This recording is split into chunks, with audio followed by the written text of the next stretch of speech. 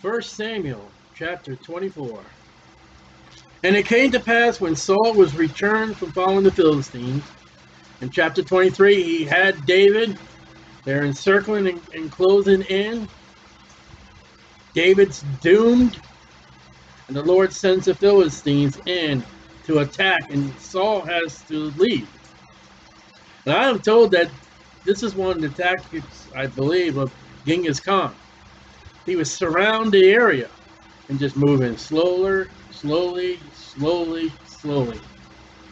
To everybody would be within bow shout of his army, and then they would take over. But God protected David. And it was told him, saying, Behold, David is in the wilderness of Engedi. That's where we left David off in verse 29 or 23. And Saul took 3,000 chosen men out of all Israel. Now with David's, I'm taking 600, it said, approximately 600. That would be 5 men of Saul for every one of David. So what Saul has, for every man that David has 600, there would be 5 men of Saul. He wants David dead. And Israel, Jewish people going after a Jewish anointed king, and went to seek David and his men upon the rocks of the wild goats. Now, that must have been interesting. You ever see some of those pictures of those goats climbing those rocks? This would be your rock climbing in the Bible that people do as a sport. So nothing is going to stop Saul from venturing out to kill David, even with rock walls. And he came to the sheepcotes. That's the only place that word shows up. It's a place where you keep sheep, take care of them. The ass herder is at the sheepcotes. By the way, that expression's in the Bible. By the way, where was a cave, and Saul went in to cover his feet. That would be the rest. Actually, there's 2 things that people say. He's going in to take a nap, he's going into the rest, or he's going in there to go potty. He's inside a cave. It's dark. There are caves all over this area, and they're dark. You escape the sun by going in there. It's cool. And David and his men remained in the sides of the cave. So guess what? Saul's going in his cave for privacy, whatever he's going to do. And David and his men are in that cave. And Saul doesn't know it. And the men of David said unto him, Behold, the day of which the Lord said unto thee, Behold, I will deliver thy enemy into thy hand. God never said that. Never did God tell David that you're going to kill Saul. But they want the battle reward that we killed the man that we're protecting David. We killed the man that was after him. That thou mayest do to him as it shall seem good unto thee. All right, let's kill him. Let's do it however you want to do it. You want to spear him? You want to cut off his neck? You want whatever you want to do, David. Here's our opportunity. Then David arose and cut off the skirt of Saul's robe privily. I can imagine these men. That's it. That's all you're going to do. Notice the skirt, okay? The man, Saul, men wear skirts. It's part of the robe. Okay, little information there. And it came to pass afterward that David's heart smote him because he had cut off Saul's skirt. David is honest. David is humble. David's going to acknowledge that this is his king that's been anointed by God. This is his father-in-law. This is his military leader, commander, that David is was part of the army. He cuts off the skirt, and then he's like, you know what? What did they do that for? And he said unto his men, the Lord forbid that I should do this thing unto my master. David submitted to authority, even though it was wicked. When have you ever heard David make fun or call Saul names because he did not like, no one liked the kingship or the rulership?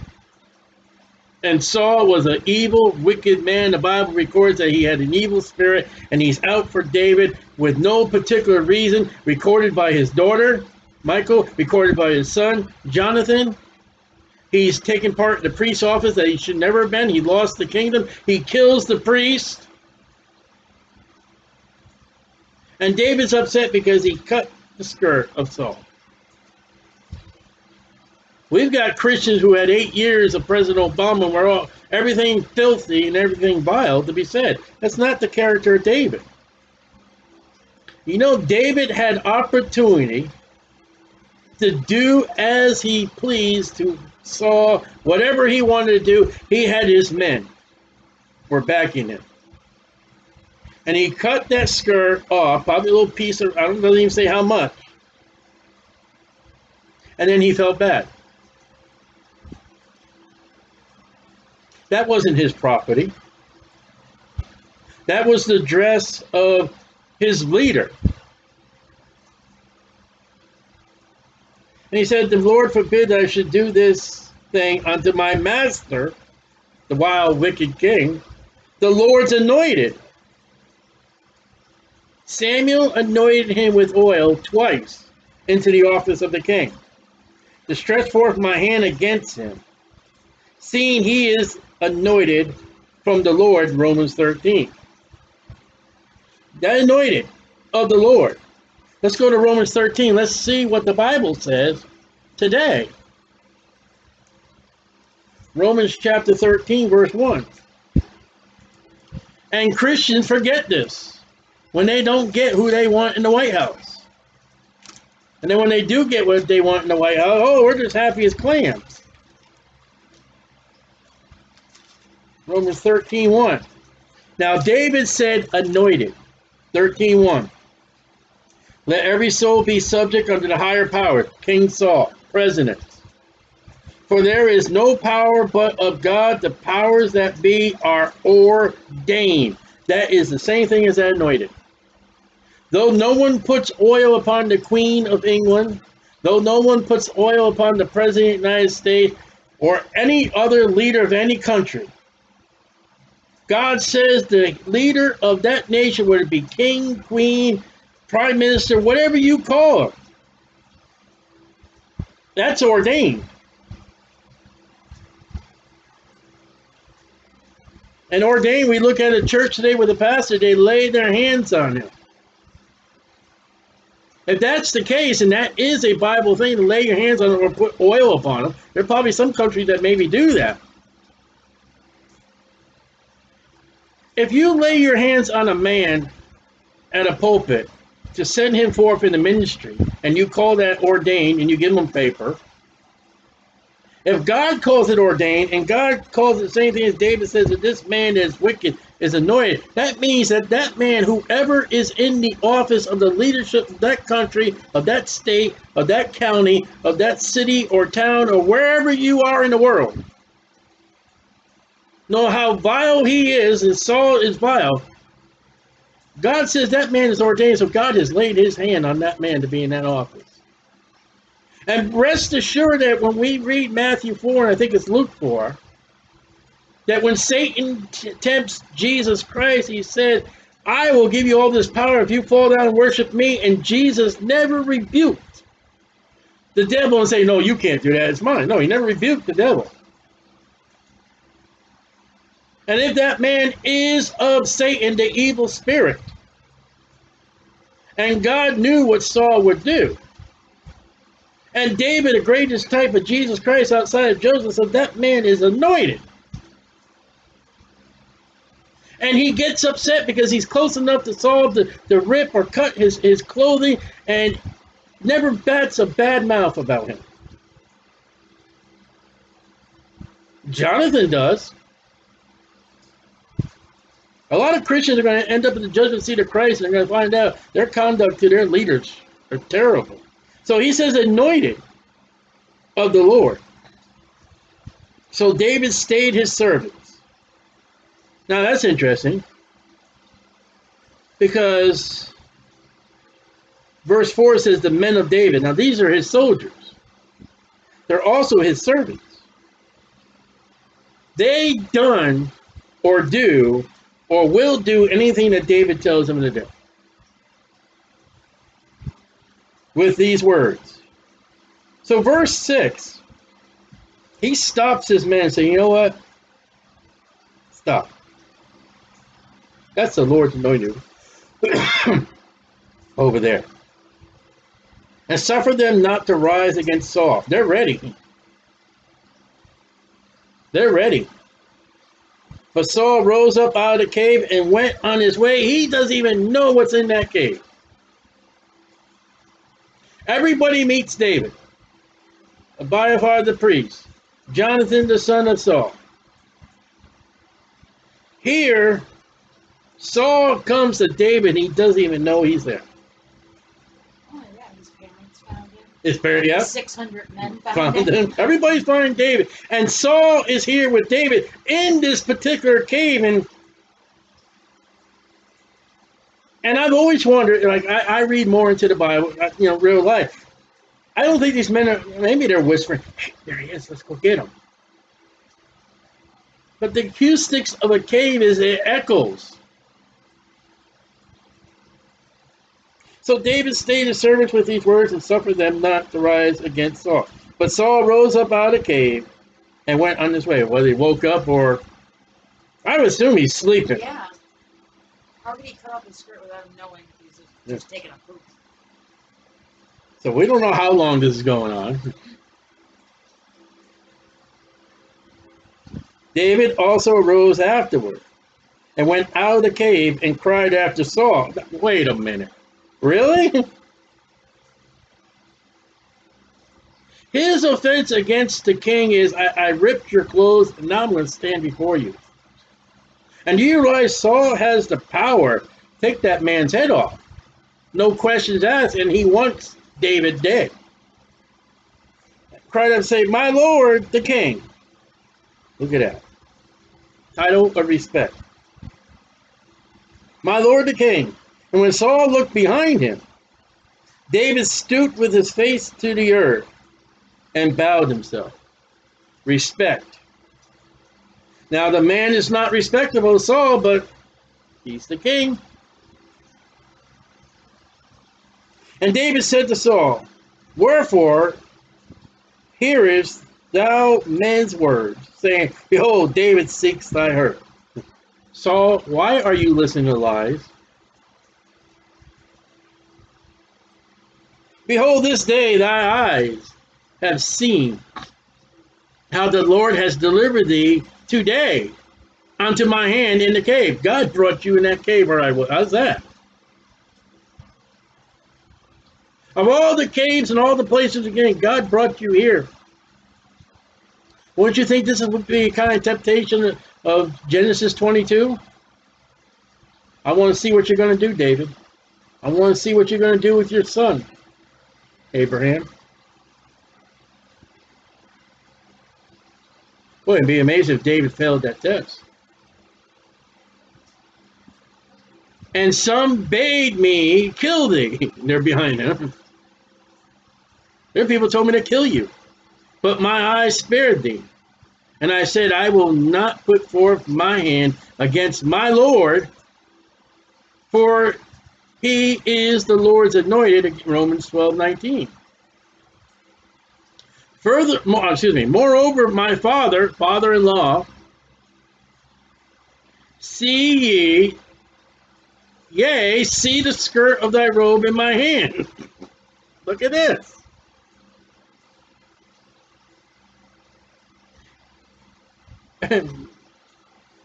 I cut off the skirt of the robe and killed thee not. What's David doing now? Saul, do you see how close I got to you? I have a piece of your garment. If I could have got that close to your garment, I could have got that close to your heart, to your lungs, to your kidneys. Remember, he's got the sword of Goliath. And kill thee not. Know thou and see that there is neither evil nor transgression in my hand. And I have not sinned against thee. Yet thou huntest my soul to take it. I've done you no harm.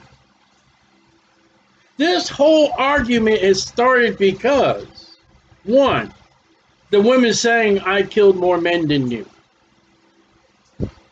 Two, you enter into the office that you weren't supposed to enter into, and God said he is finished with you, and I have been anointed to take your place.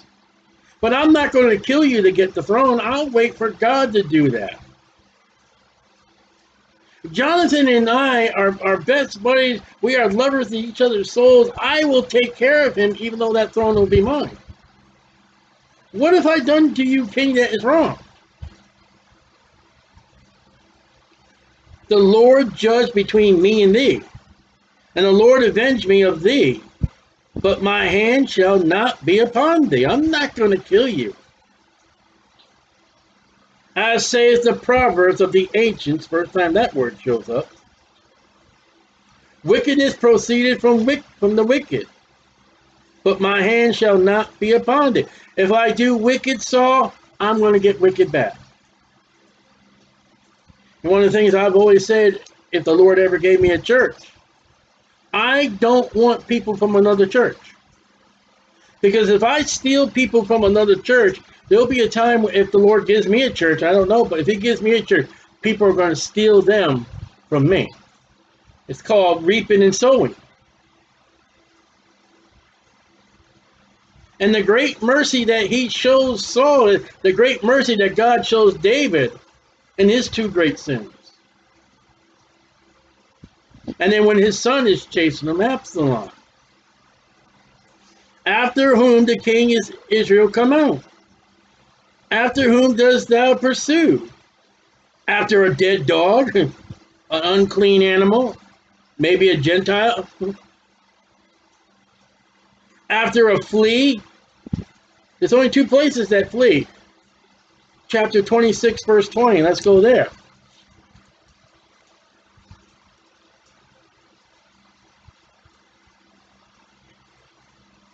And it's David again. So this is a famous expression of David, 26:20. Now therefore let not my blood fall to the earth. He's pleading to Saul again. The face of the Lord. For the king of Israel come out to seek a flea. You know how small a flea is?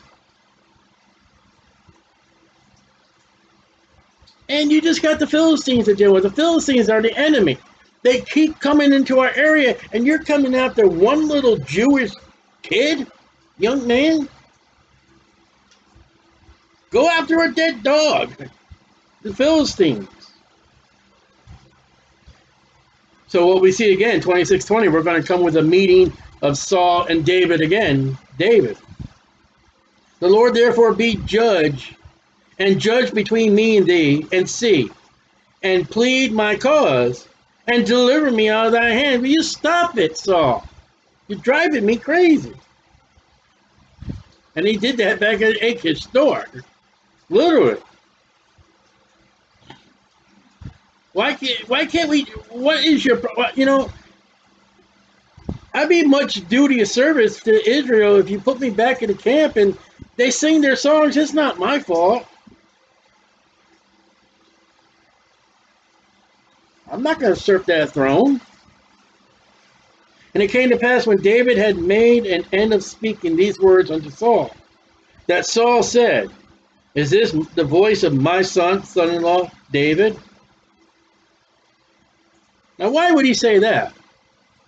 You imagine how much David has aged by now with being on the run. He's had battles. He's living out in the wilderness. His hair is probably mangled. His beard is probably, and he's just living in caves, living in rocks, living out in the fields. He's not properly groomed. And Saul has probably caused gray hairs and all kinds of things and wrinkles upon this guy. He's looking at him like, is that David?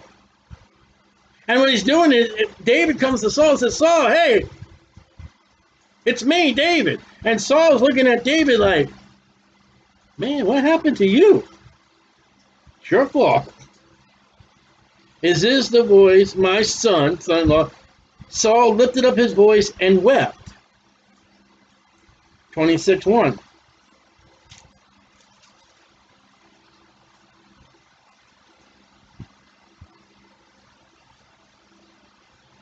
I don't see it. Oh. Okay. And he said to David, thou art more righteous than I. Get that. For thou hast rewarded me good. You didn't kill me. Now, what if it was reversed? What if David was taking a nap and Saul came in and found him? Whereas I had rewarded thee evil. Now, he just sunk his goose. Because chapter 26, we're going to be doing this again. He just admitted before David and God, David, you're right, and I'm wrong. But that's not going to stop him. And again, don't think, oh, Saul's saying he's sorry, he repented, people repent, and they said this prayer. No. This is an ungodly, I was caught. Remember, David's men are over here, Saul's men are over here, David's holding that robe, and Saul looks like an idiot before everybody. And imagine the thoughts that are going through both camps. Wow, did you see that? David had complete opportunity, and all he did was cut his robe. Did you hear what Saul said? He said he was wrong and David was right. Now that's going to go through everybody. But there's one thing military men do, they talk. And it goes through the ranks. And thou hast showed this day how that thou hast dwelt well with me. For as much as when the Lord has delivered me into thy hand, thou killest me not. Oh, but if it would have been reversed. For if a man find his enemy, will he let him go well away? Saul, you are not an enemy to David. David's an enemy to you. You just proclaimed before God and before, if I found you in that cave sleeping, I'd kill you. Because you're my enemy, David. David, you found me in that cave. You didn't kill me. So before everybody, Saul is announcing his guilt and the innocence of David. Wherefore the Lord reward thee good, for that thou hast done unto me this day. And now, behold, watch this. I know well that thou shalt surely be king. There's a prophecy by Saul. He knows David's the king. And that's what's angering him. And there he goes. This is the second time. He said it before. Jonathan said it. And that the kingdom of Israel shall be established in thy hand. So why are you going to try to kill him again? Because he doesn't want it to happen. Swear now. That's not cussing. It's an oath. Therefore unto me by the Lord. So help me, Lord. So help me, Jehovah. Now watch the trust that Saul is putting in David, and yet you can't put no trust in Saul. That thou wilt not cut off my seed after me. And he won't. He'll take care of Jonathan's son. And that thou wilt not destroy my name out of my father's house. And he won't. There are a word, children of Saul. Now, because of the attack that Saul done on one particular area, they claimed the sons of Saul to be hung in retribution of what Saul has done. But David spares Jonathan's son. So make an oath, David, that when you are the king, you will not destroy my family. And David swore to Saul, and Saul went home. But David and his men gat them up unto the hold. It ain't over. You may think it's over. You may, oh, good, you may be thinking, here's a guy, he said prayer, he's saved, blah, blah, blah, blah. No, he's not. Saul was just made to look like an idiot before a bunch of people. And Samuel did that to Saul. Oh, please come to me so people can see that, I still honor the Lord. Oh, no. See, Saul is a people pleaser. He doesn't want to be humbled before the people. He doesn't want to be a laughing stock. And we've seen that before. It's just words.